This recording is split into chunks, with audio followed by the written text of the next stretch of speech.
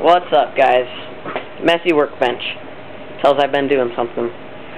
A few changes. I got my 5 plates built and works really good. I've already tested it. Right now I'm just using 10 gauge wire, but I have stainless sheets on the way so I can cut strips. Everything else is stainless. All the bolts, all the washers, even the fork terminals are stainless. And the plates. Up here, same thing, stainless, all the studs. Before, what I had was a 1/4 inch outside diameter tubing, which is this stuff.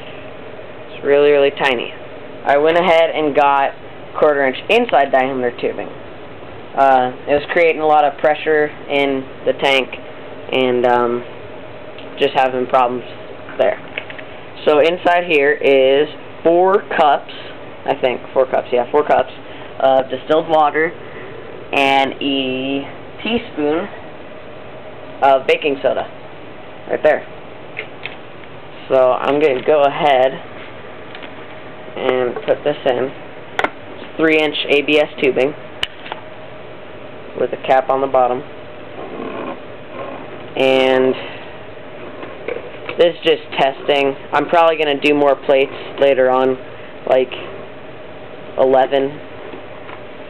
But right now my config is negative, neutral, positive, neutral, negative. So here, let me put this down so I can tighten it.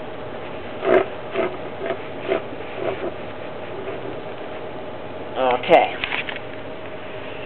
So I'm going to get my tubing. This is the 1/4 inch inside diameter. It's 3/8, 1/4 inch ID. So we'll pop that on. And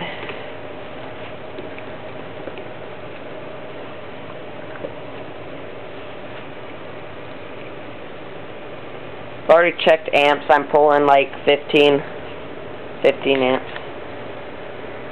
So I'm just using this small battery. I got a big cart battery that I use usually, but let me go ahead and hook the terminals up here.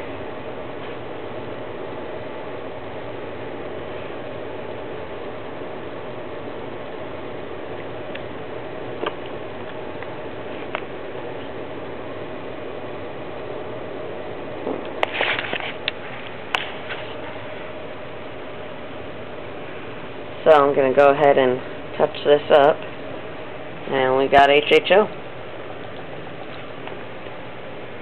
Checked it with 5 plates at 17 amps, putting out 1 liter in 1 minute and 20 seconds. Not that good, but hopefully later more plates will do it. Water temp was I think it was 135 after about 10 minutes of running. It started out, right now it's 99 in the garage, well, just sitting here. So, but anyways, it's coming along good, and keep you guys updated. Thanks.